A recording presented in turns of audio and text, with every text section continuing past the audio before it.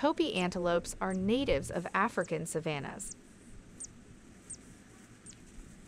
This group in Masai Mara, Kenya, is composed of members of a subspecies restricted to eastern Africa.